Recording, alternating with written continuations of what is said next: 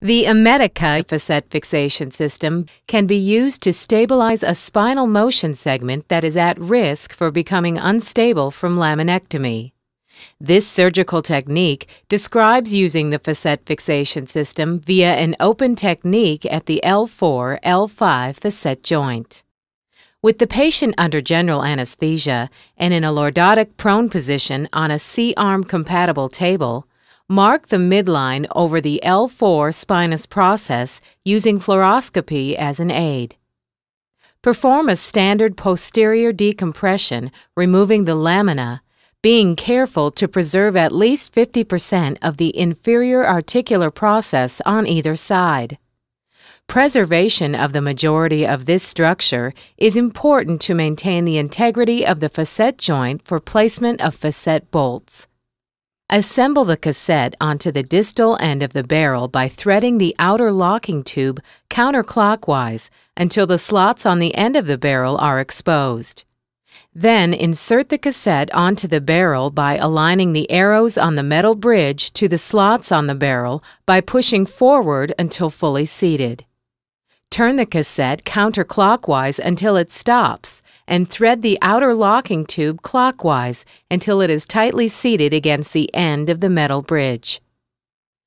Next, with the roll controller in vertical position, grasp the handpiece and compress until the barrel has captured the proximal washer.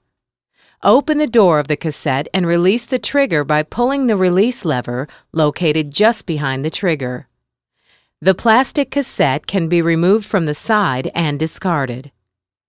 Insert the FacetGun into position over the L4-L5 facet joint. Once over the joint, pull back slightly in order to secure the distal locking washer into the surface of the superior facet. This step will ensure proper grip of the implant into the bone. If necessary, the roll controller at the top of the handpiece can be used to manipulate the washer angle for proper seating on the facet surface. Squeeze the trigger of the handpiece to compress the joint and lock the washers onto the facet joint surfaces. Be sure to position across the thickest portion of bone.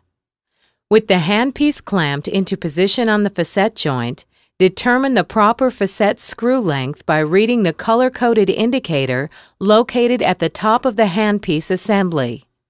Each color denotes a different length of facet screw. Insert the drill into the back of the handpiece and drill forward slowly until the hard stop is reached. Select the appropriate screw length by matching the color or length indicated on the outer package with the color or measurement taken from the handpiece in the previous step. Load the screw by inserting the hex head into the hex end of the driver and thread the retaining knob clockwise until finger tight.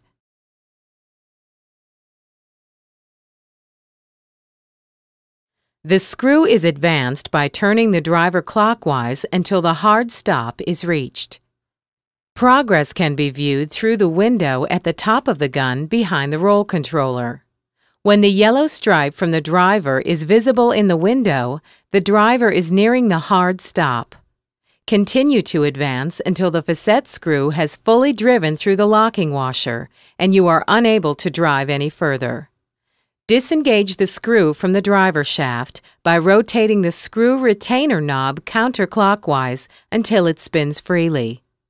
Release the clamp by depressing the clamp release button and simultaneously pull backward on the roll controller at the top of the handpiece to disengage the proximal washer from the end of the barrel.